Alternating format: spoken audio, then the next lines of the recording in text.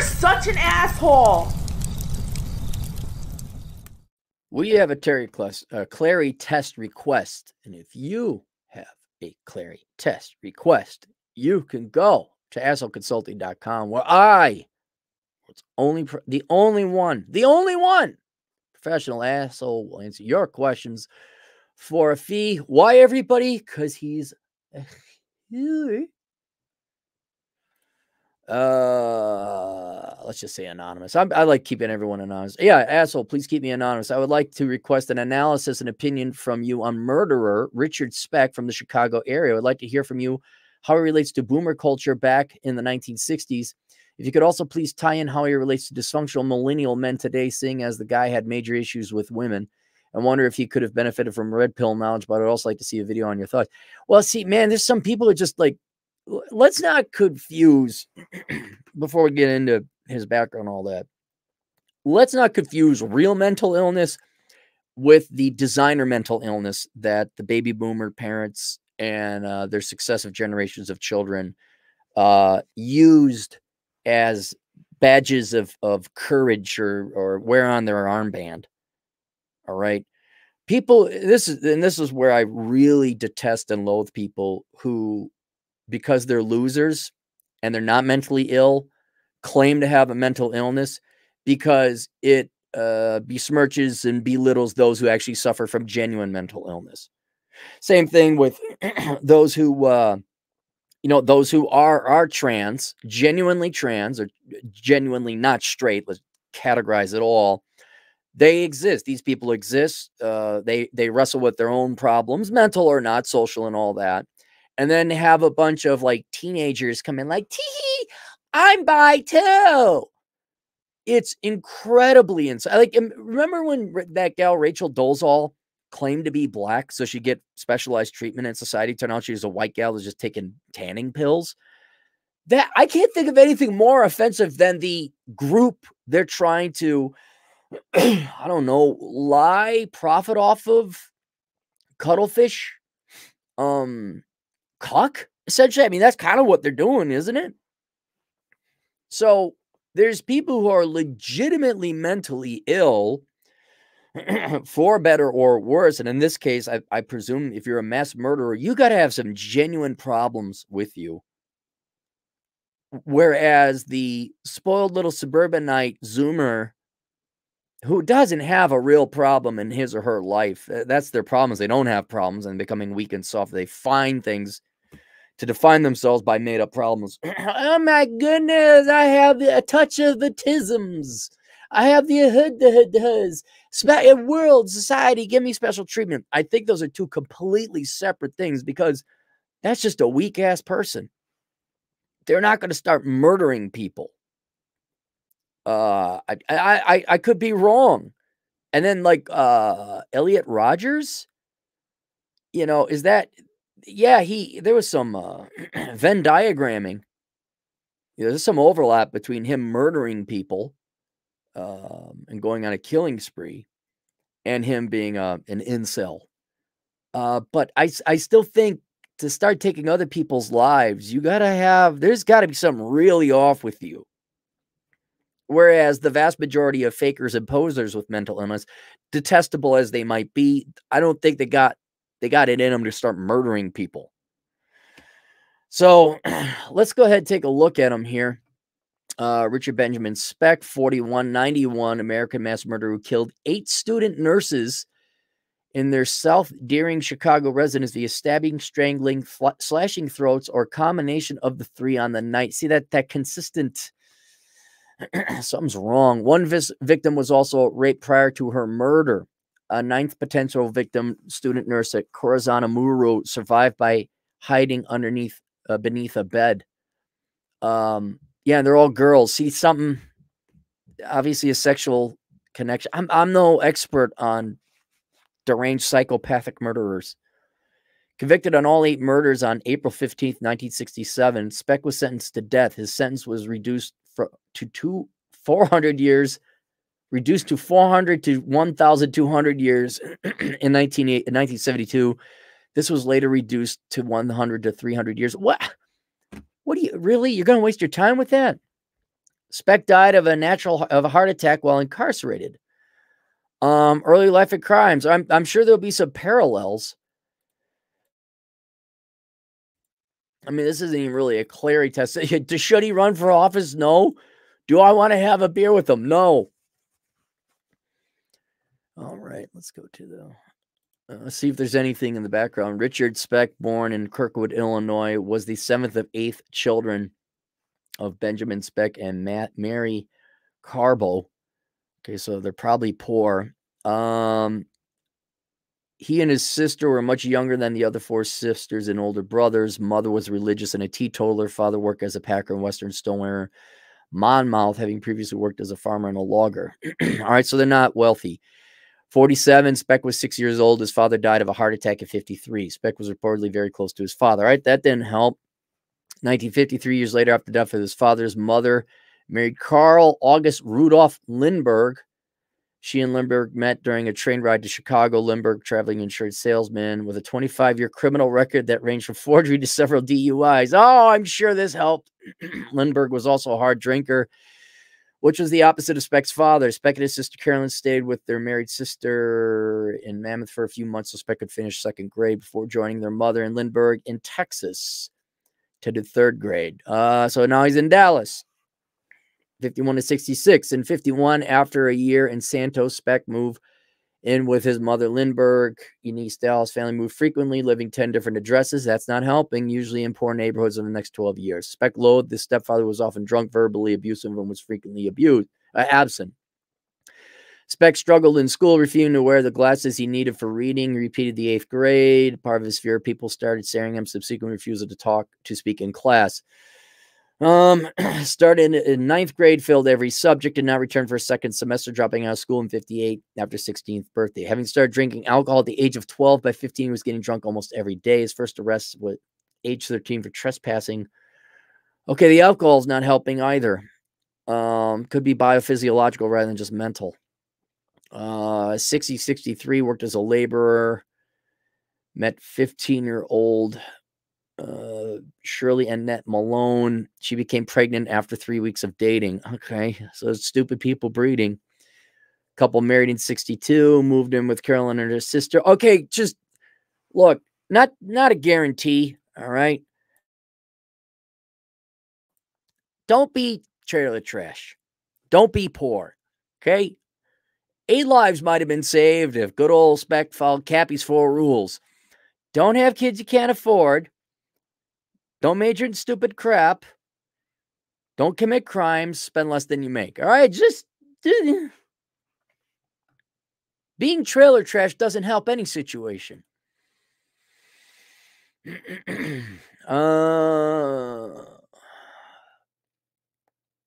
Speck's mother lived there, and having separated from Lindbergh, now living in California. Speck stopped using the name Richard Benjamin Lindbergh when he got married and went back to using Richard Benjamin Speck.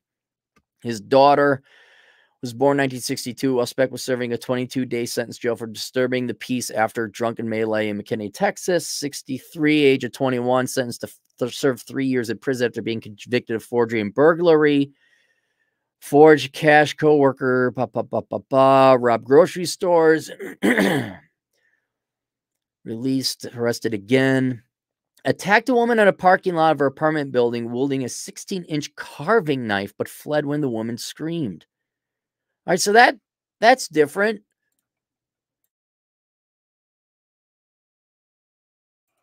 Wasn't robbing anyone, just decided to attack a woman. And see, this is where I don't know. I'm not a forensic scientist. I'm not a psychologist. Why did he go from just robbing and drinking to, I'm going to murder this girl? That's a big jump, don't you think? And with a carving knife? Speck was convicted of aggravated assault, given a 16-month sentence to run concurrently with parole, returned to prison due to an error. He was released just 6 months upon completion. After his release, he worked 3 months as a driver, although he had 6 accidents in the company truck he was fired failing to show up for work. Well,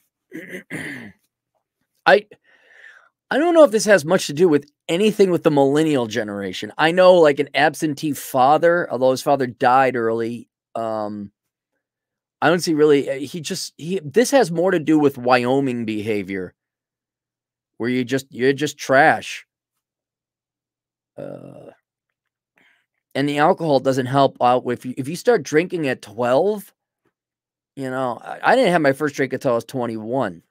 I can't imagine what the biophysiological effects on the brain is starting to drink at 12, you know, like taking antidepressants. Oh, that's so funny because it isn't me. 65-pound recommendation of his mother. Speck moved in with a 29-year-old divorced woman, ex-professional wrestler, and now bartender at his favorite bar, Ginny's Lodge, to babysit her 3 children. Oh, there's a guy. Oh, this is going to end well.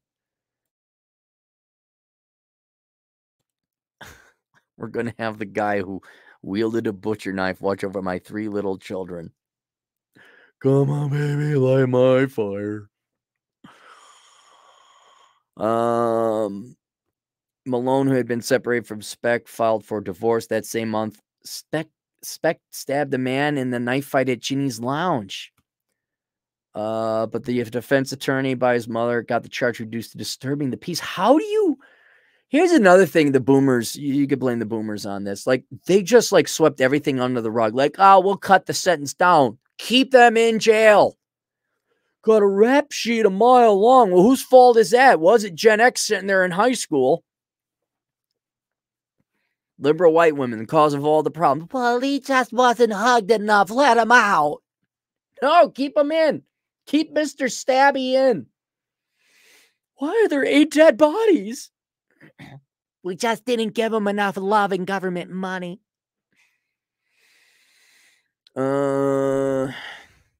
Speck was fined $10 in jail for 3 days after he failed to pay the fine. Oh, God. I'm surprised there's no mention of drug abuse here. I'm imagining his brain was pickled by this time and he's just not there. This is the last time Speck was in police custody in Dallas. March 1966, Speck bought a 12-year-old car, then robbed a grocery store the following evening, stealing 7 cartons of cigarettes, which he then sold out of the trunk of the car at the grocery store's parking lot. He sold it at... this guy's dumb. He steals the cigarettes at the grocery store and sells it at the same grocery store's lot. Police traced the car, issued a warrant. He had been apprehended under the warrant. Would have been his 42nd arrest in Dallas and would have surely resulted in another prison term. Speck's sister Carolyn drove him to the Dallas bus depot where he took a bus to Chicago. Mammoth. Speck stayed with his sister in the Chicago a few days, returned to his boyhood town of Monmouth, Illinois, where he initially stayed with some old family friends. Speck's brother Howard Carpenter got him a job sanding plasterboard. Speck became angry and learned his ex-wife had remarried 2 days after she was granted divorce. He moved to the Christie Hotel. So most of the time downtown taverns. At the end of March, when Speck was semi-coin bar hopping, they were detained overnight by police after Speck reportedly threatened a man in a tavern restroom with his knife. April 3rd, Mrs. Virgil Harris, 65-year-old resident, returned home one day and found a burglar in her house brandishing a knife. He was a 6-foot-tall white man who was very polite, spoke very softly Southern drawl. Blindfolded her, tied her up, raped her, ransacked her house, stole $2 she had earned babysitting that evening. A week later, Mary Catherine Pierce, 32-year-old barmaid. Okay, so now he's okay. No offense to the older lady, I can't get it up for older ladies. No, something's wrong. Who knows where? I don't see any correlation between this and like millennials and not even necessarily incels. He got girls. Some disturbed. I guess it would be the alcohol pickling his brain starting at 12. Because by this time, what is he? He's in his 20s. This is a decade and change of drinking, especially during the formative years of your brain. I have no idea. I have no idea. This is just a crazy guy.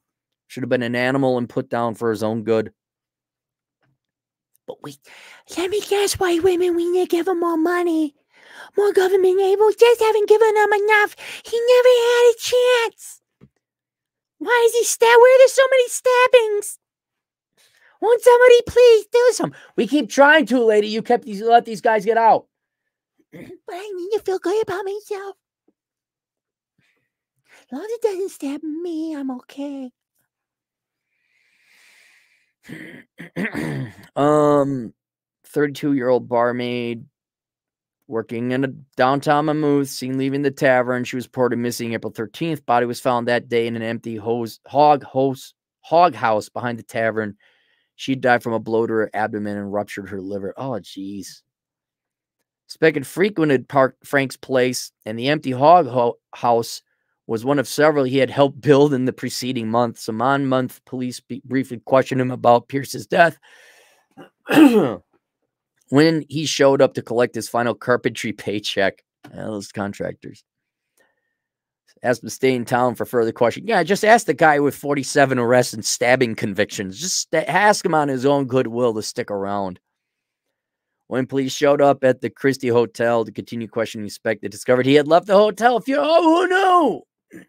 Who knew? Carrying his suitcases and saying he was going to the laundromat, he had left town instead. Search of his room turned up a radio and costume jewelry. Mrs. Virgil Harris had reported missing from her house. You see, so he said that's where they start saving trophies. That's the scary stuff.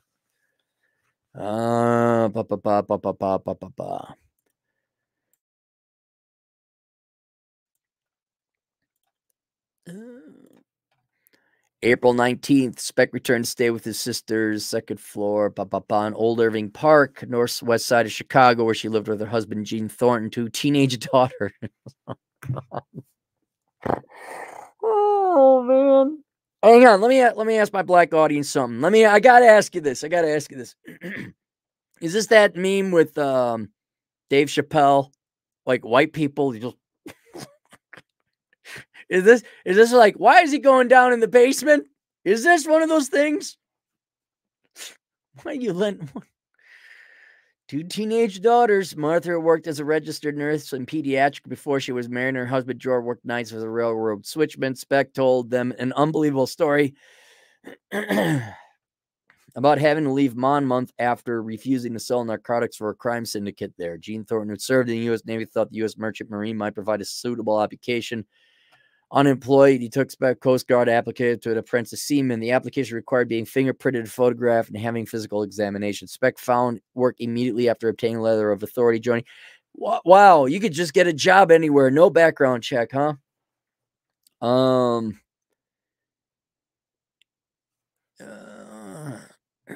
He worked in the Merchant Marines. After discharge from the hospital, he had appendicitis. Returned to stay with his sister and to recuperate. He joined the crew again, where he served until June 14th when he got drunk. A quarrel with one of the boat officers was put ashore on the 15th.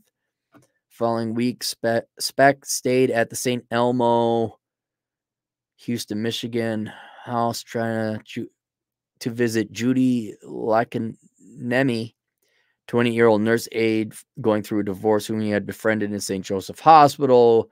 Judy gave $80 to help him. Oh, you white girls just enabling the worst of the worst, aren't you? You're gonna save him. Gonna save the good guy. Oh, I couldn't go out with Mortimer Snurd. I gotta go out with the psychopathic stabby guy who's right down on his luck. Was she hot? Please, I bet you there's a picture of her. I bet. I bet with a name like that. Let's take a look. Oh, she wasn't too bad looking. No, you're gonna save him. You're gonna save him.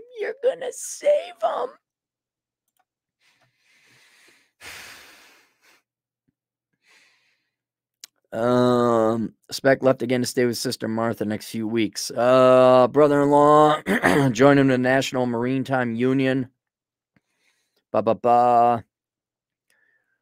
trying to figure out where he gets into the murdering. We got a long, angry for being sent. Murdering of 8 center. Here we go. 11 p.m. Speck broke into a house. Townhouse was functioning as a dormitory for student nurses. He entered and, using only a knife, killed Gloria Davy. Wait, in one shot? Patricia Matusik, Nina Jo Schmalley, Pamela Wilkin, who later claimed he was both drunk and high on drugs. Okay. May have originally planned to commit a routine burglary. Speck held the women in room for hours, leading them out one by one. Oh, God. I'm not going to read it. Pre-trial. I'm just going to confessions. Speck later claimed he had no recollections of the murders, but he confessed to the crime of Dr. Leroy Smith. Smith did not testify because confession was made while Speck was sedated. Confessed to the murders for the first time in public, 1978. Brutal murders required again.